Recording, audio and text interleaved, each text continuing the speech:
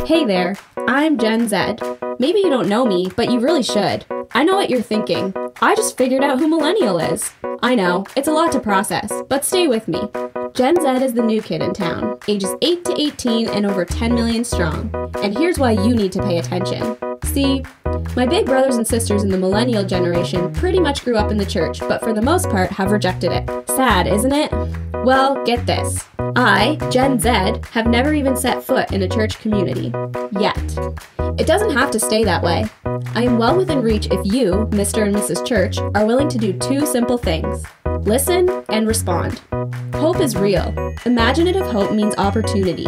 But like so many other good things, it comes on the other side of change.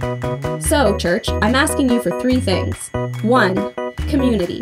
I need to belong. I need caring and loving relationships with people older and wiser than me who believe in me today and cheer on my potential for tomorrow. 2.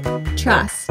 I need the chance to create, influence, and even lead meaningful things in your church. 3. Reality.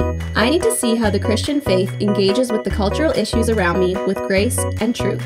Make no mistake, church, I want in. I'm just waiting to see if you'll open these doors for me. Luckily, help is on the way. Imaginative Hope is a newly released booklet highlighting both the obstacles and, more importantly, the opportunities you are facing in your mission to engage with me, Gen Z. So I have one question for you, church. Are you ready to take the call seriously and do whatever it takes to reach me? Are you ready to make the necessary changes to engage me with the person and message of Jesus? You don't have 10 years. You don't have 5 years. You need to act now, and you need to act together. I am Gen Z. I am 10 million Canadian youth. It's not too late for me.